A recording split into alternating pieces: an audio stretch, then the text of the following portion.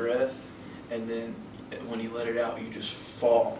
And somebody has to catch you, preferably somebody trustworthy.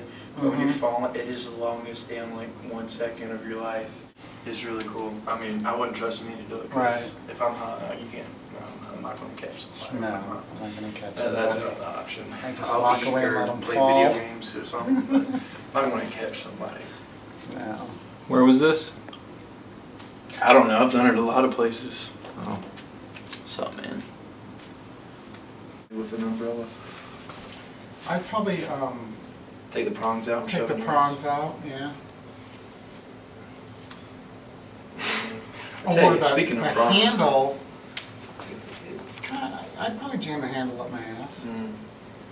Speaking of prongs, when I was in the hospital and I had an impaction and I had that catheter, holy shit. Did I tell you about the catheter experience? I couldn't shit because I was so stopped up. But anyways, I was there and my friend's stepdad, who knew my mom, was there from because he's a cop, and somebody got shot and he was in the hospital until he went to jail with it, so he had to watch the dude. And so I was fucking around with the guy that was going to put the catheter in. So I just want to let you know I have this condition called micropenis. Well, that's typically not the case, okay? And so he's like, it's okay, it's okay. I do too. So he gets ready to put the catheter in. I'm like, holy fuck, this is going to hurt. And he has this long, stringy blue thing.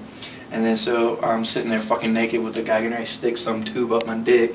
I'm like, and then he looks at me and he's like, motherfucker.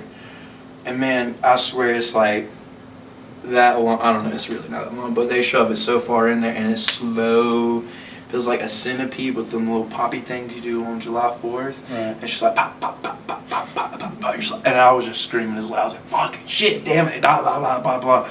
And he was, I'm sure he was out there laughing. And so once everything got taken care of, when they go to take it out, they don't pull it out the same way they put it in. They yank the bitch out. It just feels like a whole centipede's exploding inside your dick. It fucking hurts.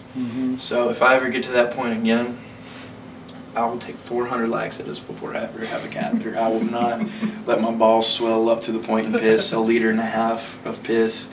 It was the worst experience I've ever had. When was the last time you got laid?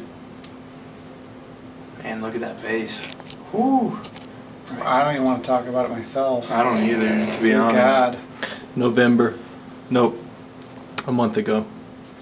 Whenever Ashley, I don't know right now. It was good though. Got a dick in me and got fucked? Yeah. Probably a year. Damn. Homegirl gave me a McDonald's parking lot about a month or two ago. Did I tell y'all about my tattoo I did? I told Austin what I'm gonna do is I'm gonna get Christ on the cross right here and death before dishonor. And then, right now I can't remember the verse, but it says the same power that conquered the grave lives in me. So whatever that verse is I'm going to have here, I'm going to have a phoenix right up underneath it, which represents rising from the ashes. And in its talons or whatever, it's going to have a hole in each hand. Because when Christ rose from the grave, you know, he had the holes in there. Right. So I think it's really cool. It's symbolic and it's cool. And I don't know where my phone is. Kind of looking forward to watching this because I don't remember any of it. 240s and whatever over there.